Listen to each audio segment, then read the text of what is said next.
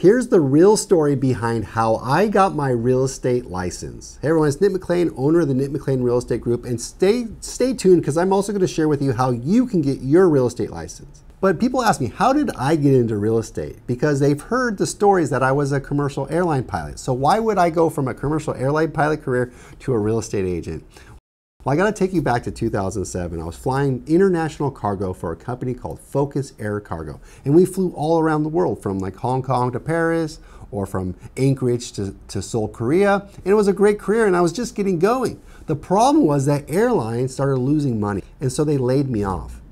In the airline industry, they call it a furlough. So I was furloughed, and then I lived in Wenatchee because my wife got a job at the Wenatchee High School. And so I was laid off in Wenatchee with nothing to do. I was really unemployed. And I wasn't really employable. And I want to share something with you guys. Most people in real estate didn't start in real estate. They had other careers and they chose to get into real estate. They fell into real estate. And once they got there, they realized it was an awesome career with tons of upside. But I didn't know that was in my future. I was laid off and no one would hire me because my resume was, airline pilot, and nobody was hiring pilots. So I went back to the airline. They hired me back, took me off a furlough. And I was flying along, and I was hearing the rumor mill that I was going to get laid off again because we were losing money again. And I was scared because I had nothing to fall back on except for a commercial airline pilot's license, and I didn't want to move away from Wenatchee. So I got online. We had a layover in Bangkok, Thailand. I got online and I signed up for an online real estate course. And my thought process was, even if I continue flying, which I want to, I can invest in real estate on the side. I will learn something new. So I signed up. It was 68 hours at the time. It was 60 hours to get your license. Now it's 90 hours to get your license. You can do it online. It's very simple. And I'll share with you how to do that. Just send me an email, nick@nickmclean.com, and I'll share with you how you can get your real estate license online. And I did that because I was going to fall back on it. And I was really interested in it.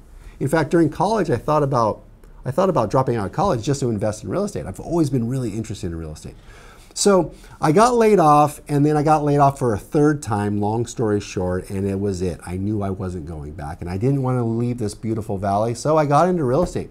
And that was March 2008. And I was so thankful that I took that online course a year prior to have something to fall back on. So if you need something to fall back on, or if you think real estate would be a great career for you, learn how to get your real estate license. And I'm going to teach you.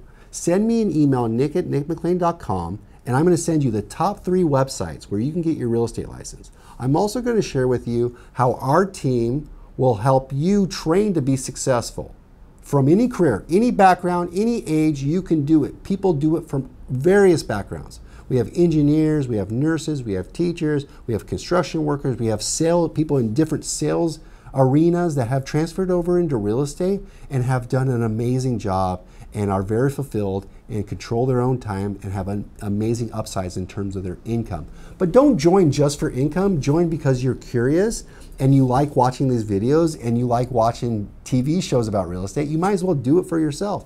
So email me, nick@nickmclean.com.